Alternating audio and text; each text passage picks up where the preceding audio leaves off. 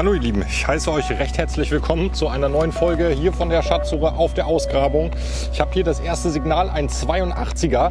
Das graben wir gleich mal nach dem kurzen Intro. Grüße gehen nochmal an meinen Sponsor 𝗗𝗏𝗠𝗡𝗡𝗡𝗡 und dann schauen wir gleich, was es wird.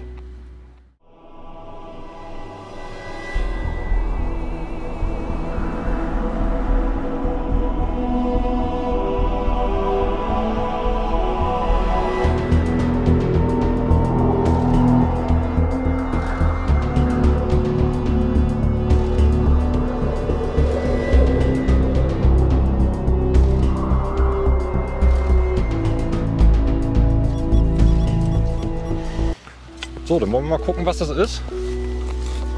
Wie gesagt, schönes 82er Signal.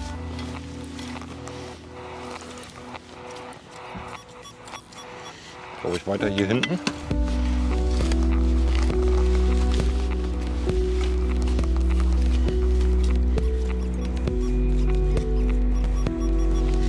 Immer noch im Loch drin.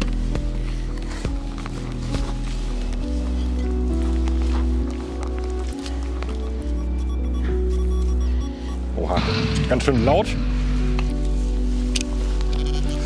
Wollen wir mal schauen.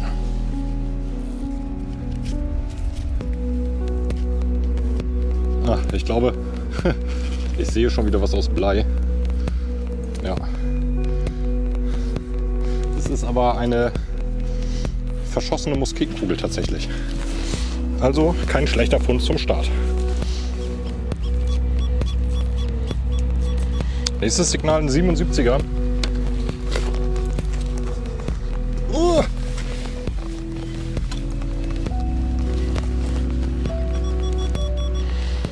Ist draußen. Jetzt bin ich mal gespannt. Hoffentlich nicht wieder Blei.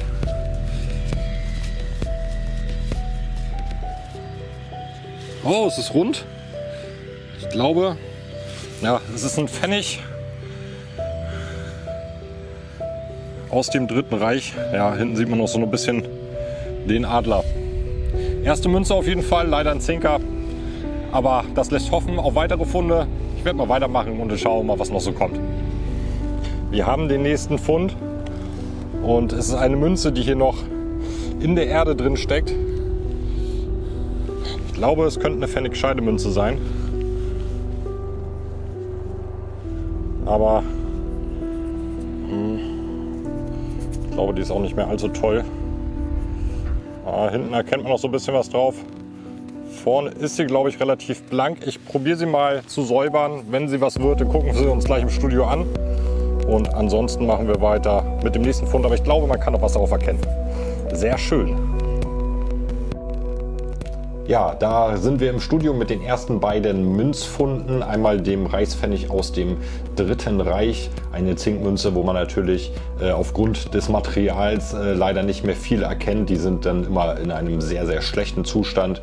Und die erste Kupfermünze für diesen Tag. Ich meine, dabei könnte es sich um 2 Pfennig handeln. Eine wahrscheinlich 2 Pfennig Scheidemünze, aber man erkennt nicht mehr wirklich was drauf. Von daher machen wir weiter mit den nächsten Funden. Und heute brauchen wir auf jeden Fall noch dieses Buch zu nadeln. Also es wird sehr, sehr interessant. Deshalb bleibt auf jeden Fall dran und wir machen jetzt weiter. Ein 63er Signal hier.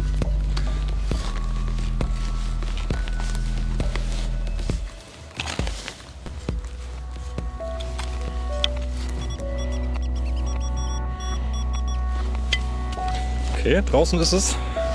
Hier hinten in dem Knubbel.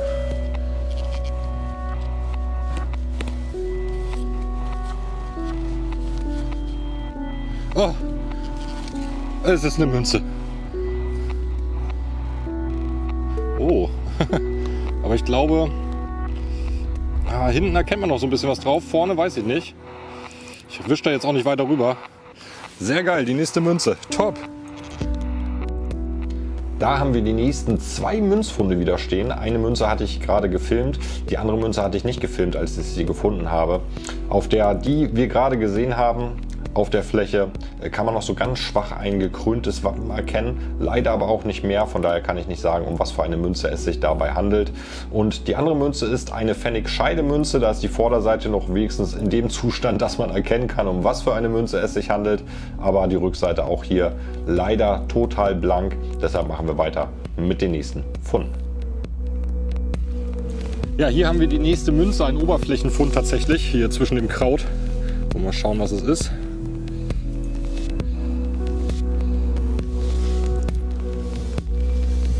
Ja, ich würde sagen, es ist eine Pfennig-Scheidemünze, vorne auch noch ganz schön. Ich glaube von 1768. Hinten, naja, nicht mehr so ganz so toll. Mal gucken, ob ich sie noch bereinigt kriege. Dann schauen wir sie uns gleich mal im Studio an. Top Münztag heute. Mal gucken, was noch so kommt. Da haben wir die erste erkennbare Münze hier im Studio. Wir schauen mal schnell drauf. Es handelt sich dabei um eine Pfennig-Scheidemünze von 1768 und ich drehe euch die Münze dann auch noch mal um. Da sehen wir nämlich einen Mann stehen, der einen Baum in der Hand hat, und darunter normalerweise würde man eigentlich, wenn die Münze noch in einem bisschen besseren Zustand wäre, auch noch viele ganz kleine Bäume, ich glaube Tannen sind es, erkennen. Aus Braunschweig-Wolfenbüttel, IAP Zellerfeld. Von Karl I. geprägt wurde diese Münze 1735 bis 1780. Der erste schöne Münzfund, und jetzt geht's richtig los.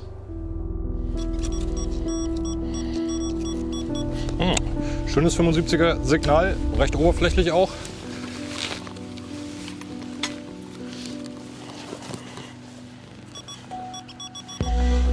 Okay, wir haben es draußen.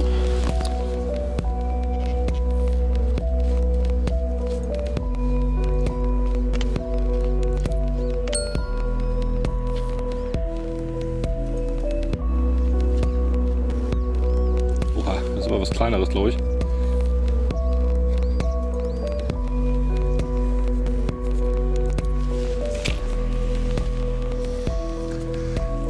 Was ist es? Ein Stück Kupfer. Ja, toll. Leute, ich will mich nicht wieder zu früh freuen, aber das ist doch hundertprozentig ein Nadelkopf hier. Jetzt schmeiße ich ihn schon weg, ey. Oh. Ich bin mir relativ sicher, dass das ein Nadelkopf ist. Den gucken wir uns gleich mal im Studio an. Ich schicke dem Archäologen auch gleich mal ein Foto. Das muss ein Nadelkopf sein. Tut mir leid. Yes! Alter. Saugeil. Saugeil. Ja, hier haben wir den ersten richtigen Knallerfund. Wir schauen mal erstmal drauf und dann erkläre ich euch, um was es sich dabei meiner Meinung nach handelt und wie ich zu diesem Schluss gekommen bin. Und zwar brauchen wir dazu das Bestimmungsbuch Nadeln, was ich am Anfang schon erwähnt habe. Ich schlage es euch mal auf und dann packen wir das Fundstück mal neben die Zeichnung, die in diesem Bestimmungsbuch drin ist. Ja, muss bloß liegen bleiben. So. Und dann könnt ihr selber mal schauen. Ich glaube, dass es sich dabei um eine Flügelnadel vom Typ Jastorf handelt. Nicht ganz einfach zu erkennen, weil hier der Flügel, also das, was die Nadel sehr stark charakterisiert, meine ich, weggebrochen ist. Aber sonst kommt die Formgebung ganz gut hin. Und warum komme ich auf diesen Typ? Weil wir auch in der oder bei der Ausgrabung schon Begräbnisse gefunden haben von dieser Kultur. Also käme das 1A hin mit dieser Flügelkopfnadel vom Typ Jastorf, und wir befinden uns hier in der vorrömischen Eisenzeit, ja, so 600 vor Christus, so Latine-Kultur in die Richtung. Und zwar Jastorf ist eine Vorgängerkultur der Elbgermanen, also 2600 Jahre alt wahrscheinlich dieser Fund, ein richtiger Knaller. Und wenn euch die Folge gefällt, dann vergesst nicht, mir ein Like dazulassen. Abonniert gerne den Kanal SondeldieWaldfee. Und jetzt machen wir weiter mit ein paar weiteren Funden in der Übersicht und bleibt auf jeden Fall dran, weil es kommen noch mehr Highlights in dieser Folge.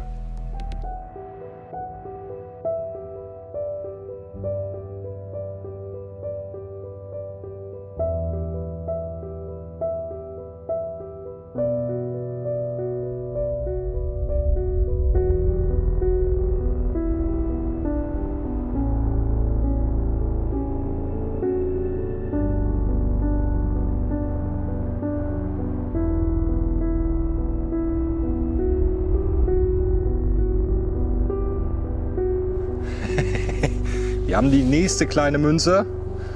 Es ist, meine ich, ein Scherf. Gucken wir uns auch gleich mal im Studio an, auf jeden Fall. Ich glaube von 1562 wieder. Der Scherf gehört einfach zur Folge von SondeldieWaldfee dazu. Es tut mir leid. Dann gucken wir gleich mal, was wir noch finden. Jetzt bin ich natürlich heiß nach diesem Fragment oder nach diesem Nadelkopf. Wahnsinn. Ja, meine Schärf-Fans, da haben wir den ersten Schärf für diese Folge. Wir schauen mal schnell drauf. Vorne erkennt man den Löwen eigentlich noch ganz gut, auch wenn die Münze an der Seite schon so leicht angeknabbert ist. Und dann drehe ich euch die Münze auch noch mal um. Da kann man das Datum noch so einigermaßen erkennen. Es handelt sich um eine Münze von 1562, wie ich in der letzten Folge schon sagte, eine der gängigen Jahres- oder Prägejahre dieser Münzen scheinbar, die ich sehr, sehr häufig finde. Und dann machen wir weiter mit dem nächsten Fund. Es hört schon wieder nicht auf. Wir haben die nächste Münze. Oh, das sieht auch ganz interessant aus tatsächlich.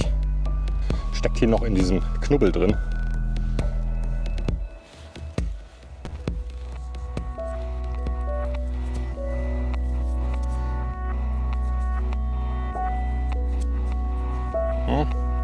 Ich glaube, es ist ein heller. Vorne, glaube ich, ist sie nicht mehr ganz so toll, aber hinten ist sie noch ganz schön. Nächste Münze. Da haben wir die nächste Münze. Ich stelle sie euch schon mal hin, dass ihr einen Blick drauf werfen könnt. Es handelt sich dabei um einen Heller, ich meine aus dem Jahr 1825. Sie hat in der Mitte ein Loch. Ich weiß nicht, ob sie vielleicht mal als Anhänger an einer Kette oder an einem Band getragen wurde. Und dann drehe ich euch die Münze noch mal um. Hinten erkennen wir nämlich, so rum gehört's, einen Adler. Und das heißt, diese Münze müsste aus Frankfurt stammen, also auch eine Ecke weit weg. Und dann wahrscheinlich auch mit dem Handel oder ähnlichem hier hochgekommen sein in den Norden. Und dann machen wir weiter mit dem nächsten richtigen Knallerfund. Also jetzt mal ehrlich, jetzt haben wir hier das nächste nadelartige Fundstück. Ich weiß es nicht tatsächlich. Ist ja unglaublich hier. Gucken wir uns auf jeden Fall auch gleich mal im Studio an. Ich weiß nicht, ob es eine Nadel ist. Ich reinige sie mal vorsichtig ein bisschen. Guck mal ein bisschen in der Literatur nach, aber kann auch irgendwas anderes sein. Ja, bei dem nächsten Fund war ich mir tatsächlich nicht so sicher auf der Fläche.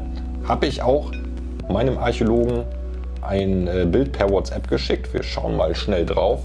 Und ich bin mir immer noch nicht so hundertprozentig sicher, aber er sagt, es könnte sich dabei um eine Vasenkopf- oder Scheibenkopfnadel handeln.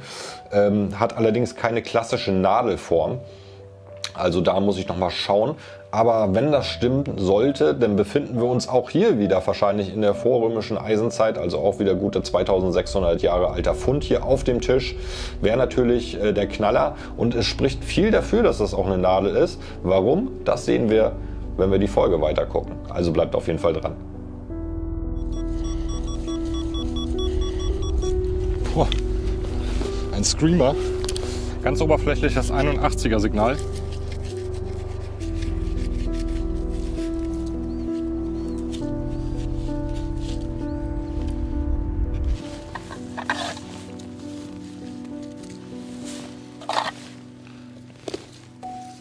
Sehe ich schon. Nee. Bleischeiße. Ja, ganz geil. Hier habe ich nochmal einen Anhänger gefunden oder ein Fragment von einem Anhänger und ich glaube hier wieder IHS, also in hoc signo, drauf zu lesen. Und so einen ähnlichen habe ich tatsächlich, ich glaube letztes Jahr war es, mal auf einem anderen Acker gefunden. Versucht ihn mal vorsichtig zu reinigen. Und wenn man es noch ganz gut erkennen kann, dann schauen wir uns den gleich mal im Studio auf jeden Fall auch an. Ja, da haben wir das nächste Fundstück stehen und ich sagte gerade auf der Grabung, dass es sich dabei um einen Anhänger handelt, aber bei der Reinigung ist jetzt bei diesem Stück, sind unten so zwei kleine Löcher sichtbar geworden. Das war bei meinem früheren Fundstück nicht der Fall, deshalb gehe ich davon aus, dass es sich vielleicht eher um einen Beschlag irgendwie handelt, der ursprünglich mal an einem Lederriemen festgemacht war oder vielleicht auch auf einem Buchumband. Und ihr könnt jetzt mal kurz auf das Fundstück raufschauen und ich erkläre euch jetzt mal die Geschichte dahinter, denn ihr erkennt da die Buchstaben IHS, nicht mehr ganz so gut bei diesem Fundstück, aber dieses IHS steht für 𝑖nhoc und ist eine lateinische Redewendung, bezieht sich auf den Sieg Konstantins des Großen im Jahr 312 in der Schlacht gegen seinen Rivalen Maxentinus. Und zwar die Geschichte dahinter ist, dass dem Heer von Konstantin und ihm selber am Nachmittag ein Kreuz über der Sonne erschienen ist und ja, mit einer Redewendung oder mit einem Zeichen, das er aber nicht verstanden hat. Und in der Nacht vor der Schlacht ist ihm dann Jesus erschienen, der ihm gesagt hat, du musst dieses Zeichen tragen, dann wirst du in der Schlacht siegen. Und übersetzt heißt dieses 𝑖nhoc so gesehen durch dieses Siege. Und das hat dann später der Chronist Eusebius, war es glaube ich, aufgeschrieben, diese Geschichte. Geht noch ein bisschen weiter, ist jetzt abgekürzte Form. Aber so viel zu diesem Fundstück und dann machen wir weiter mit den nächsten Funden.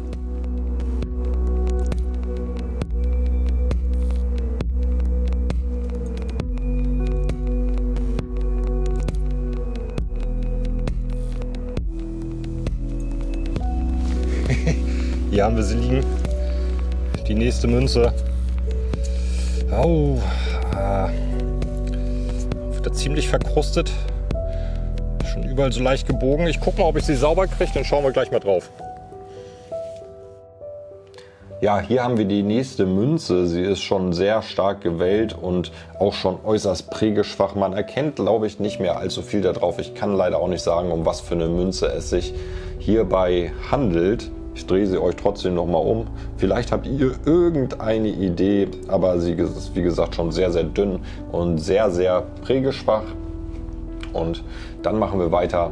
Ein richtiger Knaller kommt noch, also nicht abschalten, schön dranbleiben. So, hier haben wir ein ganz klassisches Doppelsignal. Ich habe einmal hier was, da habe ich schon angefangen zu graben. Ich kann es jetzt aber nicht mehr so hundertprozentig identifizieren, wo es ist. Und hier haben wir irgendwo was ganz Oberflächliches. Beides so im 50er Leitwertbereich.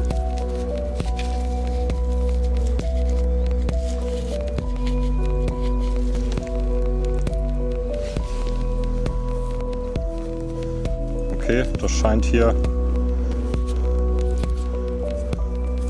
ein Stück von einer Röhre zu sein oder so, ein Fragment. Und jetzt gucken wir mal.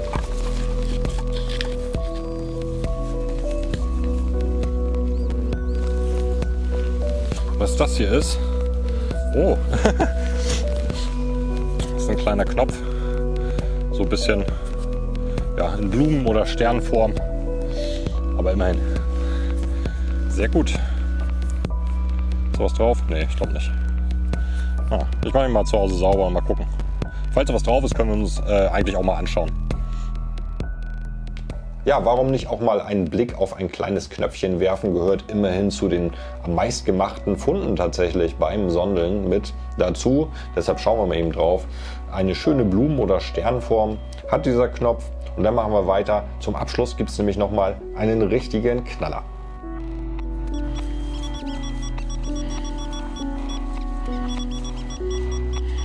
Hm. 76er Signal, daneben allerdings Eisen.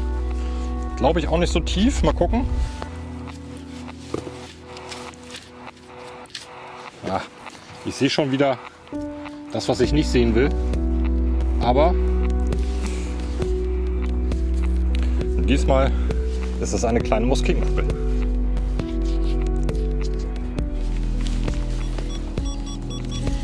�85er, sehr laut. Könnte vielleicht mit Pech Blei sein. Oder wir haben noch mal Glück und es ist eine Münze. Draußen ist es auf jeden Fall.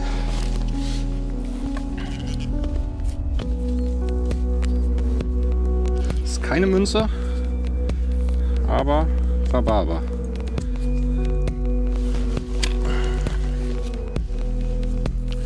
Oh, auf jeden Fall auch interessant.